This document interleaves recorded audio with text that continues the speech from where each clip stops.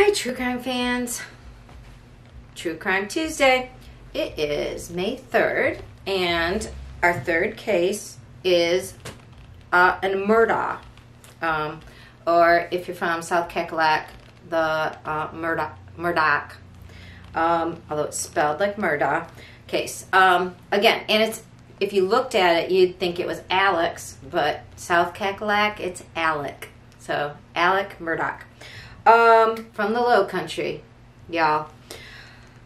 So, we've paired case 3 with Menage a Trois.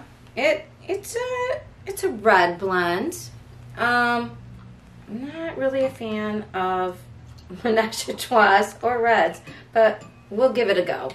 I chose Menage a Trois because Trois is 3, as you may know, and there's 3 big things that happened in the Murdoch case. So, quick review for those of you who are new.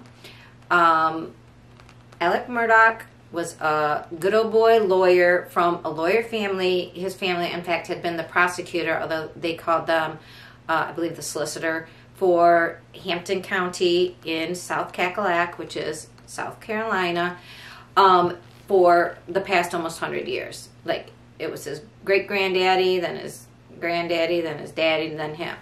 And his brothers are also lawyers. Like, and his son went to law school. Although, cheers to you, Buster. Maybe you broke the chain by getting out of it.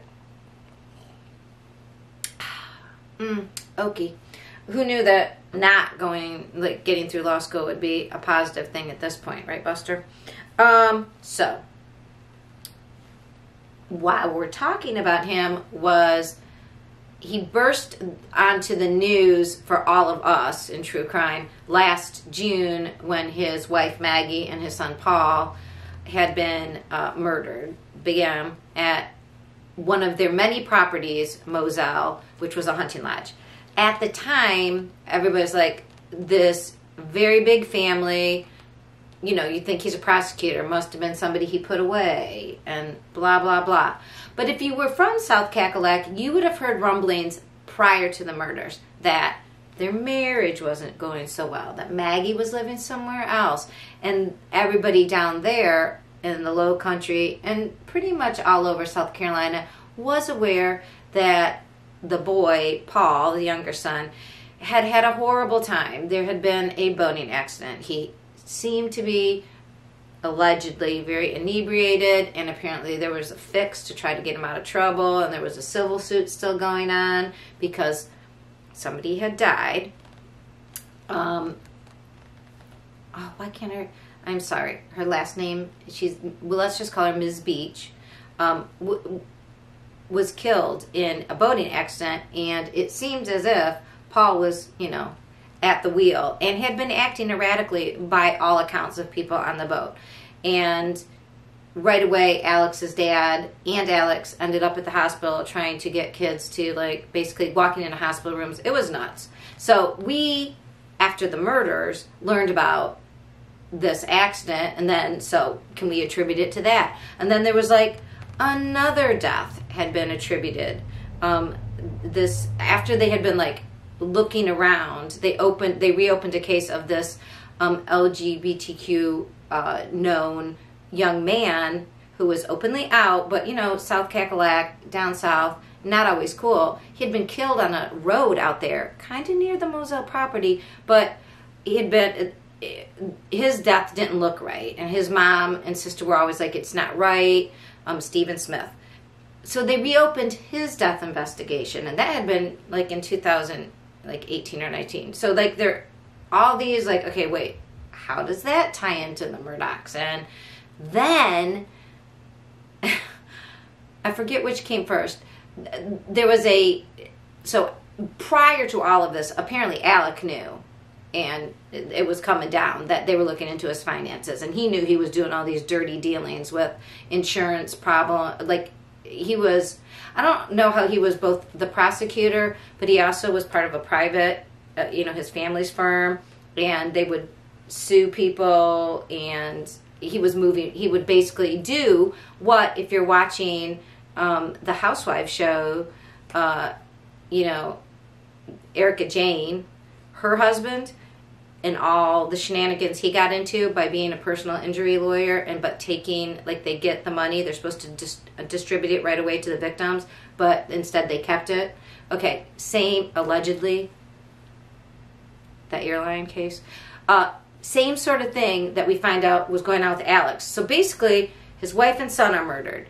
And everybody's like, wait a minute, what? And then they open up this other murder. Oh, and there had been a death at that Moselle property of his longtime housekeeper, Gloria Satterfield.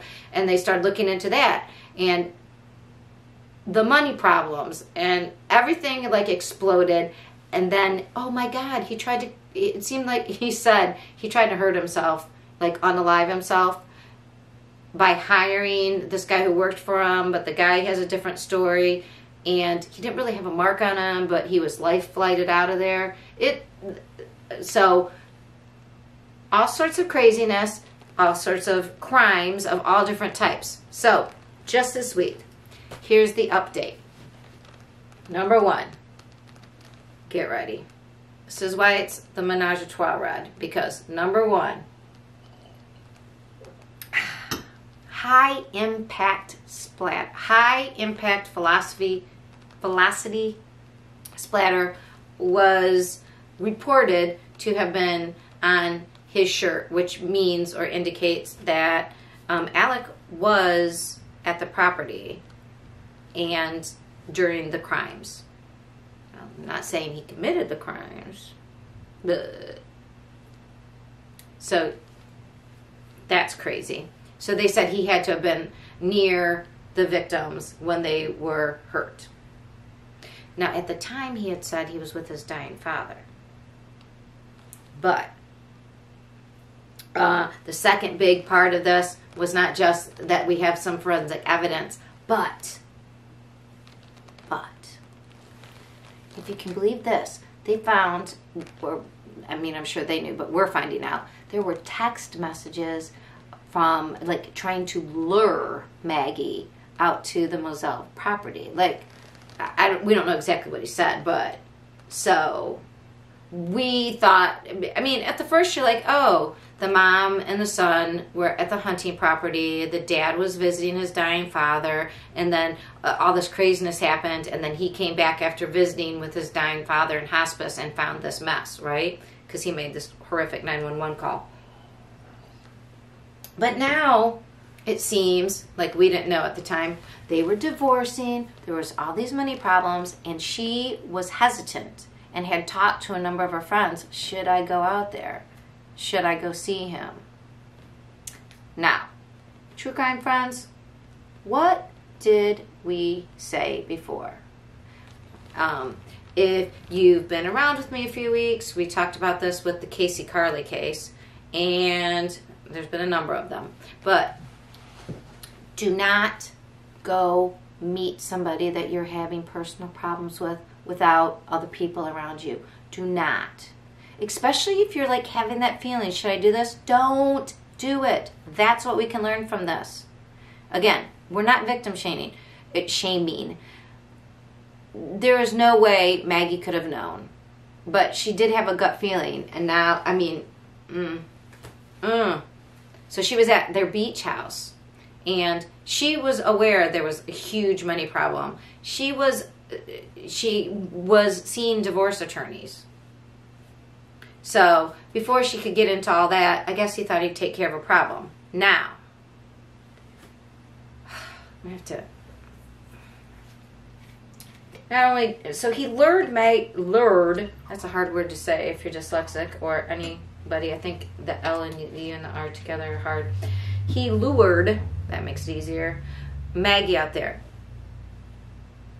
Now we find out Paul went out there because his friend's dog had been injured and was staying at the kennels, and he promised to go look after his friend's dog. So, while we could say Paul didn't have the best of best judgment when it came, he seems to have an alcohol problem, allegedly. I don't know, this is speculation, but you know, he went out there So if you remember the crime scene, and if you don't, let me just tell you, what was interesting was they said there were 2 different types of guns used, and one was from the property. So what if Paul doesn't know that his dad's coming out there, his mom doesn't know Paul's coming out there, and let's say Paul and Maggie are outside discussing whatever, and not Paul and Maggie, sorry, Alec goes to talk to Maggie, and there's whatever, and then Paul, who wasn't supposed to be there, hears this, or sees the problem, and he grabs a gun from the property and tries to defend his mom, and instead that would somehow make sense of why Alec's 911 call was so emotional, because maybe he never intended to have to take out his kid. Allegedly.